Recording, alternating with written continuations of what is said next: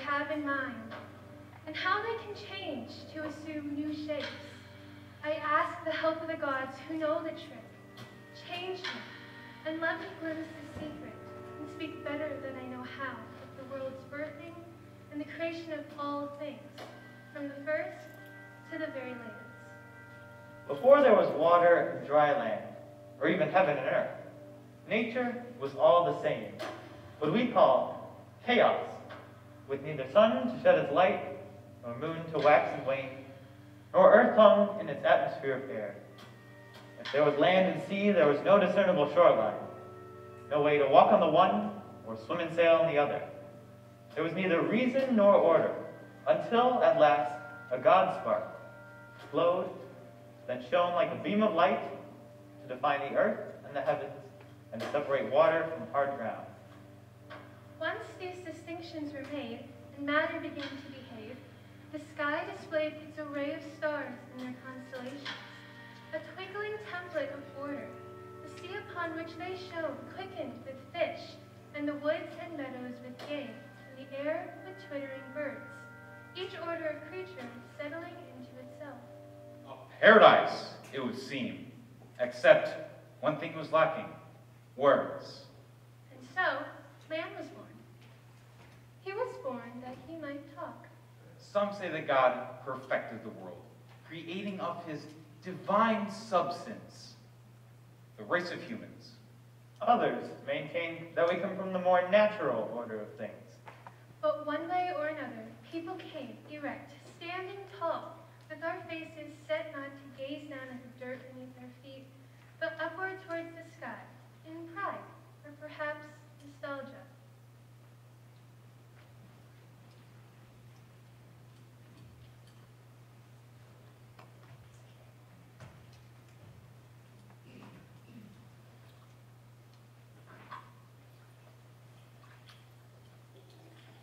What would you do with all the money in the world? What a question. I know what I'd do. Do you want to know what I'd do? No. I'd never do laundry again. That's it? That's the big dream? Among other things. Do you want to hear a little story? About rich people. Yes. Always.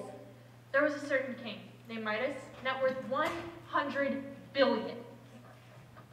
Now, I'm not a greedy man, but it is an accepted fact, a proven fact that money is a good thing, a thing to be longed for, a necessary thing. And my God, do I have a lot of it. It wasn't always this way with me. The boats, the houses by the sea, the summer cottages, the winter palaces, the exotic furnishings, the soft clothes, the food, and... Honey, can you stop that now? Be still now. Daddy's talking. Excuse me. The outrageous food and the 200-year-old wine. No, it wasn't always like this. I came up from the poor, and I worked hard all my life. Still do, mind you. My father was a minor manufacturer somewhere. But I was born with a head for business. And it's always been as though everything I touched has turned to gold.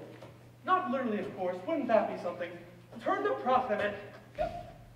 Sweetheart, Daddy asked you, be still. Take it inside. You see this pool? It costs a pretty penny, I can tell you. But all it takes is hard work, plain and simple. And those who haven't got in them well, what can anyone do? They just haven't got. Be still, you're driving me nuts already. But you know, I never forget that I do it all for mine. It's all for mine. It's all for the family. Yes, family is what really matters. One's own family. I mean, not anyone else's, for God's sake. When I get home at midnight, 7 days a week, in moments before sleep, I realize that... What was I? Oh, yes, that family is what really matters. Sir! Yes, what is it? This man's been making trouble.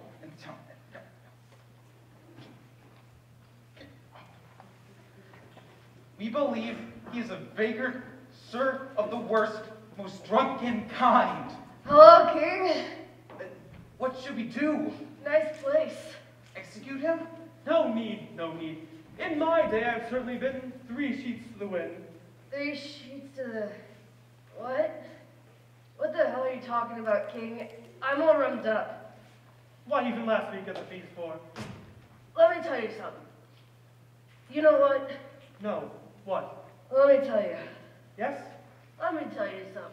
Yes, all right. I've been all over the world. Oh, have you? Yes, I'm lost now.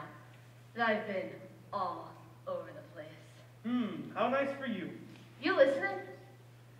Well, let me tell you.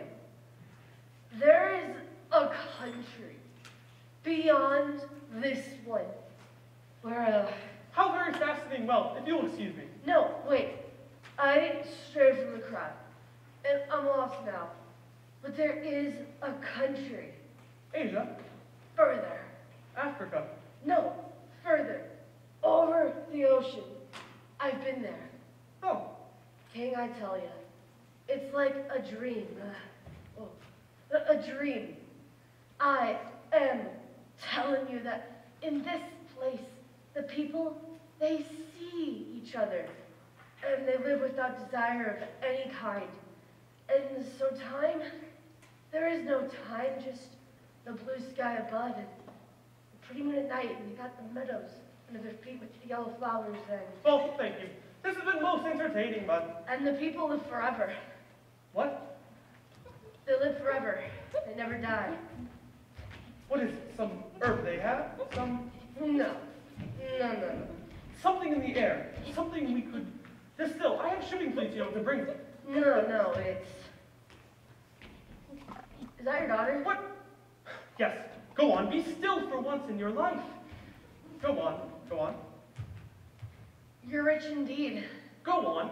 Is an animal, even better if it's an animal, we can breed them here. My God, the millions.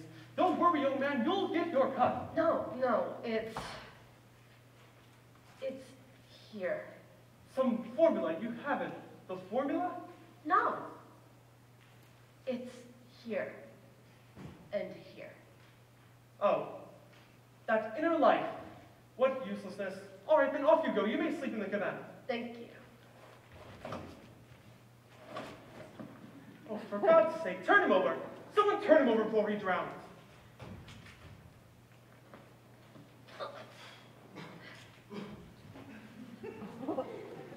Night fell, but when the rosy-fingered dawn came back again, Midas? Good Lord, who's there? It's Bacchus.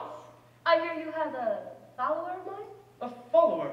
Yes, Silenus. He wandered from our group as we passed close to town, and I hear he's with you. Oh, the fellow in the cabana. Yes, take him. He is all yours. I'm grateful you didn't turn him away, Midas.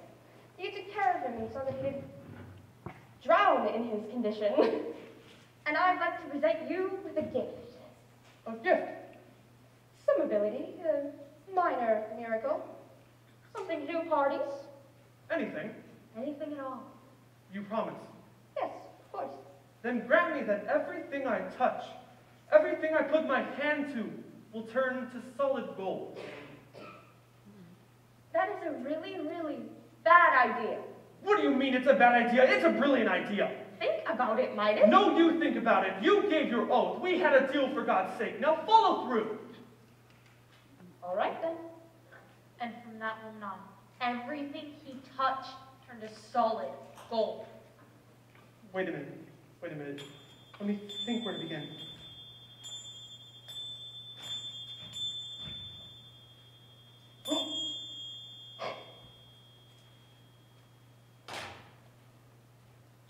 He went out walking, and with every step the gravel under his feet turned to golden nuggets.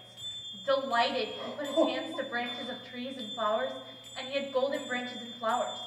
All day long he experimented, almost insane with happiness, that the whole of the world could become his personal treasure. Late at night he stumbled back into the courtyard, laden with precious gold. No! Take it away! Marcus! Take it away! I can't. Yes, you can. You must take it away now. I'm sorry. Take it away. There is one way, Midas. What? What is it? Walk as far as the ends of the earth. Find a pool of water that reflects the stars at night. Wash your hands in it, and there is a chance that everything will be restored. Anyone help me?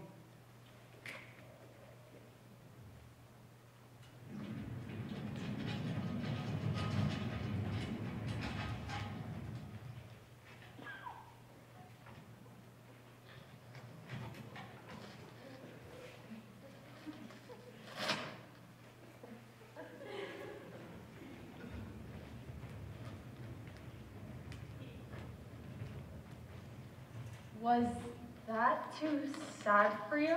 A little. All right then, here's another.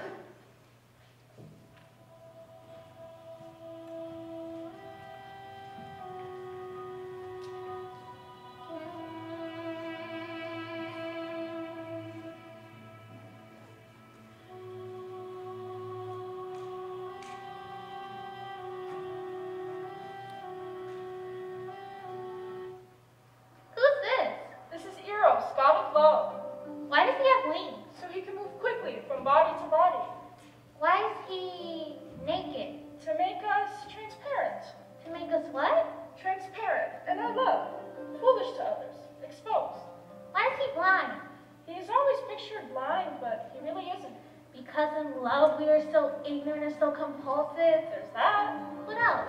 He's blind to take away our ordinary vision, our mistaken vision, that depends on the appearance of things. Who's this coming? This is Psyche. Psyche. Her name is Psyche? Yes. What's she doing here? She's married to the god, but she's never seen him. Why is that? He forbids it. How do they meet? Psyche was so beautiful that the goddess Aphrodite hated her. She sent her son down to punish her, but he fell in love instead. Does she know he's a god? No, she suspects he's a monster. Why does she suspect he's a monster? Her jealous sisters told her so. And she listened to them? Unfortunately, yes. So now she's coming to see him as he sleeps? Yes. To make certain? Yes. With her eyes? Yes. She's very young. It happens all the time. She doesn't trust what she saw herself? Not with the radical trust we need. What does the word psyche mean? In Greek, it means soul. What's going to happen to her now? She's going to suffer. And? She's going to suffer. And? She's going to suffer. What does she have to do? She's given horrible and lonely tasks by Aphrodite. Such as? Sorting thousands of little seeds, one from the other. How did she manage? Some little insects help her. Like in fairy tales? Like in all the fairy tales. What else? She's sent down to the underworld to fetch various things. Wasn't she afraid? She was petrified, but she did it all the same. Wasn't it hopeless? It was hopeless, but she did it all the same. What did love do in the meantime? He healed his little wound. It hurt him so much when she looked at him like that. The candle from the wax fell on him and burnt him. How did it end? Psyche finishes her tasks and Zeus declares enough's enough. He override love's mother? Yes, and further, he gives Psyche a special potion that makes her immortal. Then he declares that their love will last forever. Does it? Of course. So it has a happy ending? It has a very happy ending. Almost none of these stories have completely happy endings. This is different. Why is that? It's just inevitable. The soul wanders in the dark until it finds love, and so where our love goes, there we find our soul. It always happens? If we're lucky, and if we let ourselves be blind. Instead of watching out? Instead of always watching out. If you will indulge us, we have one more tale to tell. A coda, if you will.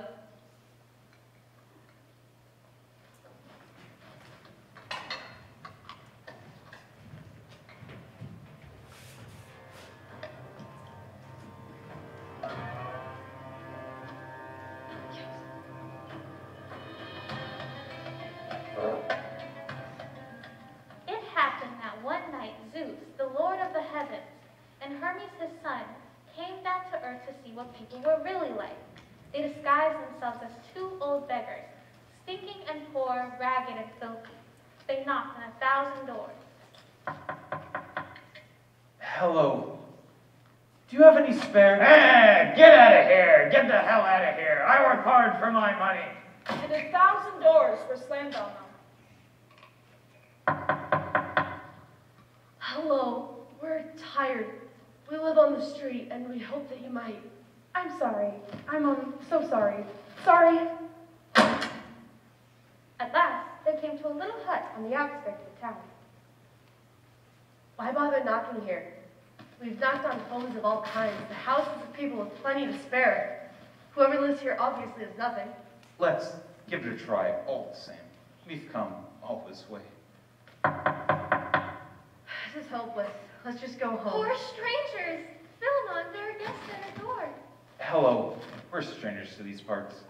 We've lost our way in. Bouchus, why are you standing here? We must bring our guests inside. Do you know us? Of course. You do? Yes. Then who are we? Why, you're children of God. Come in. Come in. The two immortals, satisfied that their disguises had not been seen through, entered the house, lowering their heads to fit through the door. No, don't sit on the floor. Sit on chairs, as quality people do. Philemon ran to get another chair. And Bouchus fetched 2 pieces of cloth to pad them so the strangers might rest easy. She stirred the coals in the hearth and fanned the fire to cook them a meal. Philemon set out the embroidered cloth that they had saved for feast days. Baptist saw that one of the legs of the chair was short, and he propped it up with the shard of a pot. Philemon set a plate of olives, green ones and black, and a saucer of cherry plums. Then there was cabbage and some roasted eggs. For dessert, there were nuts, figs, dates, and plums. And a basket of ripe apples. Remember how apples smell? At last, with a show of modest pride, they set out a bit of honeycomb for sweetness. Philemon poured wine from a bottle, but as he filled the glasses of the guests, he saw that the bottle remained full. And then they knew. Oh, mercy, mercy! You're divine, and we've served you with such a simple meal. Bouchus, go and kill the goose. But let it live. We are gods, and we thank you. You've done enough. More than your nasty neighbors thought to do. Suddenly, everything was changing. Their poor little house, their simple cottage was becoming grander and grander, a glittering marble columned temple. The straw and reeds of the thatched roof metamorphosed into gold, and gates with elaborate carving sprang up as ground gave way to marble paving stones. Old man, old woman, ask us what you will. We shall grant whatever request you make of us.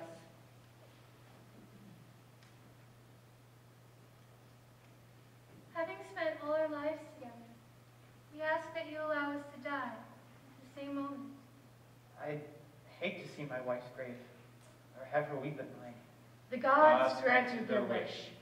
Having arrived at a very old age together, the two stood in front of what once was their modest doorway and was now a grandiose facade. And Bouchus noticed her husband was beginning to put forth leaves, and he saw that she too was producing leaves and bark. They were turning into trees. They stood there, held each other and called, for the bark closed over their mouths. Farewell.